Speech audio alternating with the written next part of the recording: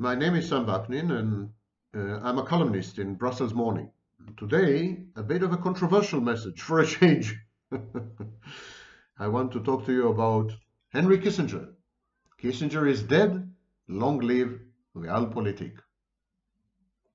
I think it is time to give up on the failing liberal democracy project and its attendant ideologies: human rights, sanctity of life, rule of law, civic engagement, international community, and other such infantile inanities.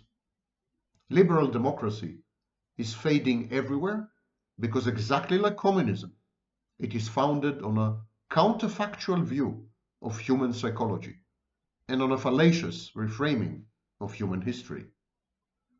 Ideologies are inflexible and self-defeating straitjackets. Adherence to such fantasies, ineluctably and inexorably, leads to conflict and mayhem.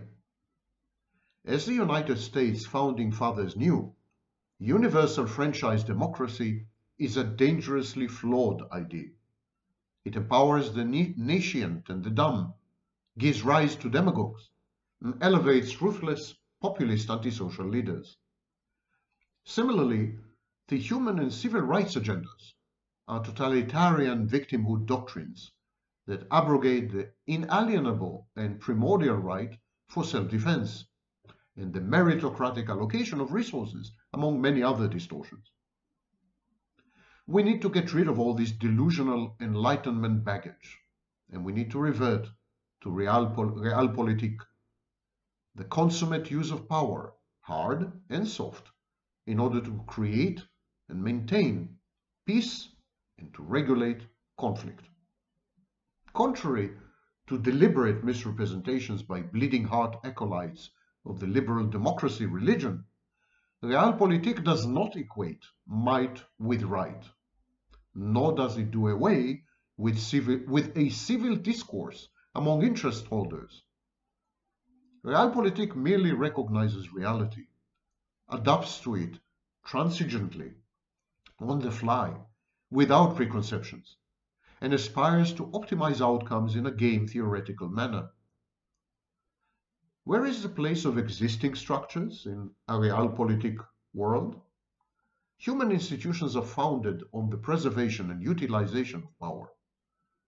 Power, its dissemination, its management, and its maintenance.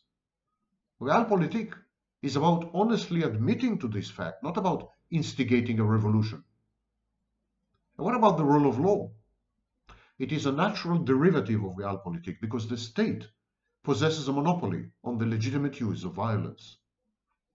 But will not realpolitik sacrifice niceties such as human rights, civil rights?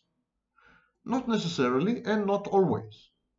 But it will dispense summarily with the self-imputed right to intervene in the internal affairs of sovereigns. Let domestic power matrices within polities determine the local admixtures of the rights and obligations of the populace and the shape and functioning of their institutions. It's no one else's business. By far the greatest impact of realpolitik will be the pacification of international affairs. In a realpolitik world, powers, global and regional, would recognize each other's spheres of influence and rarely trespass, for as long as overt, unambiguously signaled might is the regulating and organizing principle of international affairs. It's time to resurrect Henry Kissinger and the long line of wise statesmen who preceded him throughout history and who served as his intellectual inspiration and mine.